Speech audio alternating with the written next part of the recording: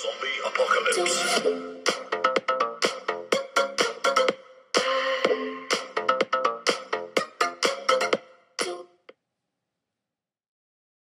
Okay, we're going to go ahead and get this board ready.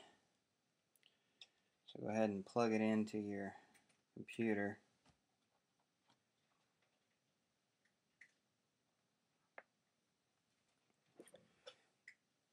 And then go over here to your betaflight and connect.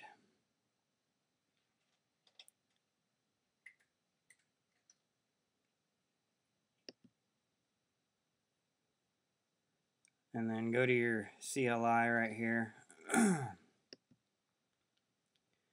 and type dump.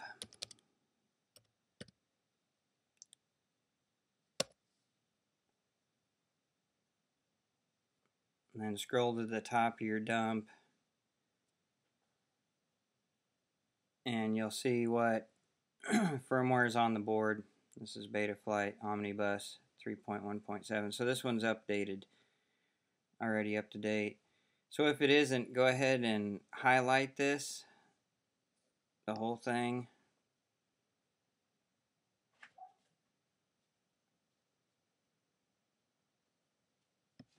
And then copy it and save it into, I just use Notepad. That way you can look at the originally what was on it, in case you need anything from it. Now I went ahead and took my QX90 and took the LED settings, since we're going to use that light here on this one, and just cut and pasted it in here, and then you have to type save when you're done and hit enter. So it's in there. We'll see if it worked. So anyway, when you're done with that, you can go ahead and disconnect to exit out. And then if you're not up to date, then you need to go over here to firmware flasher. Go ahead and unplug your board. And I usually use a pair of tweezers to jump the bootloader. And first you want to go in here, and it's already got Omnibus since I just did it. And then the newest one, 3.1.7. And then you hit load firmware.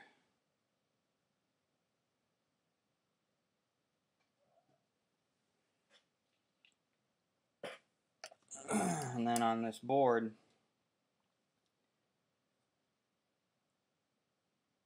there'll be some bootloader pins right there.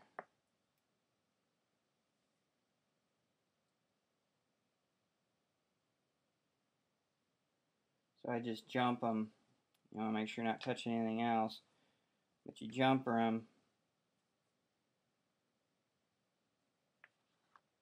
while you're plugging it in, which is always fun and interesting to do.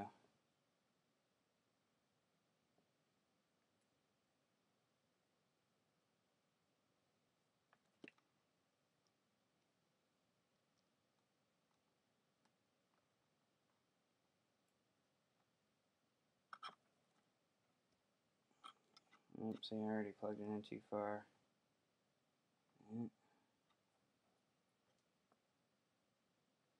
Or you can solder them and unsolder them if you really want to.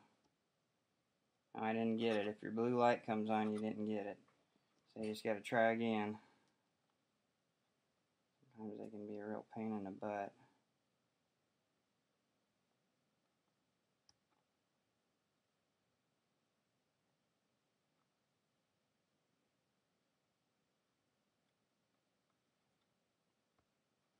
Let me find my tweezers that ain't all bent up here.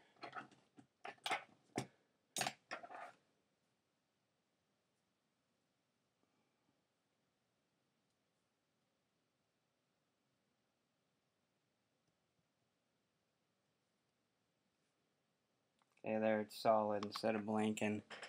And then you can see on your computer, you got this DFU. You got to see that. So then you don't connect. So then you go ahead and hit flash firmware, and a bar will come up and load it. I've already flashed it here, so no need to flash it again. So let it finish that process, and then you'll exit out of here. But first thing you want to do is you want to go ahead and unplug your board after you flashed it, and then plug it back in so it pulls back up as the USB. See, we got USB up here again, so then we can connect it. Then you can go in and start doing your setup, which I will kind of go through that as we go through this build. But you have to set up your ports and everything. So I'll get onto that here in a later video. We'll go ahead and go into getting the board prepped the rest of the way. It's all updated, so now we can go ahead and solder it in and get it mounted. And I want to go ahead and tin all the pads and all the wires, get everything prepped, and then we'll start putting it in.